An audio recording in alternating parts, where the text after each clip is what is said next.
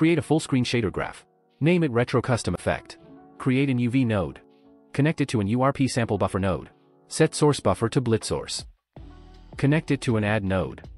Connect the UV node to a dither node. Connect the dither node to a subtract node. Subtract by 0.5 on the X and Y axis. Connect it to a multiply node. Create a float property and name it dither spread. Connect the dither spread to the multiply node.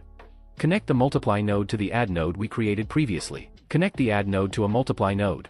Create a float property called color resolution. Set the mode to integer in the graph inspector. Connect the color resolution to the multiply node. Connect it to an add node. Add 0.5 on the X and Y axis. Connect it to a floor node. Connect it to a divide node and divide the result with the color resolution. Connect it to the fragment base color. Save the asset. Create a material by right-clicking on the shader. Set the dither spread to 0.1 and the color resolution to 8.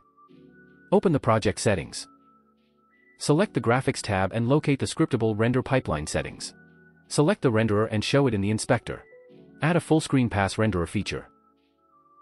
Set the material you created as the pass material. Go back to the project settings. Select the scriptable render pipeline settings again and show it in the inspector. Set the render scale to 0.2. Here's the final result. Please leave a like and subscribe if you found this tutorial helpful.